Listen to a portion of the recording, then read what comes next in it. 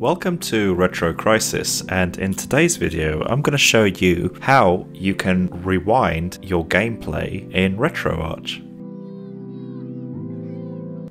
So firstly, I'll show you how to configure the rewind option, and then I'll show you a demo of how it works. So firstly, open up RetroArch and go down to Settings, and then go down to Frame Throttle and press Enter on Frame Throttle, and then click on Rewind, and then you just want to toggle Rewind support to on, and then go down to Rewind buffer size, and I changed this from 20 megabytes to 100 megabytes.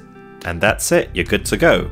Now it's just a matter of going back to the main menu and then picking a game of your choice. I've got the game on pause right now, then once I unpause it, I'm going to kill my character, and then I'm going to use the rewind feature to bring him back to life.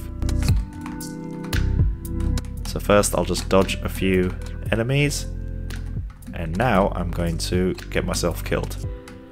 There we go. Now it's just a matter of pressing the R button on the keyboard and just keeping hold of it. Now you'll see the game is rewinding.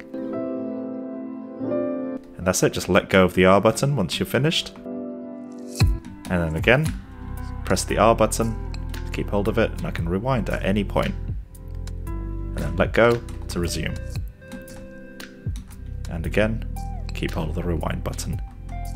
I hope this video was useful. If it was, please do consider subscribing to the channel. This has been Retro Crisis. Thank you for watching.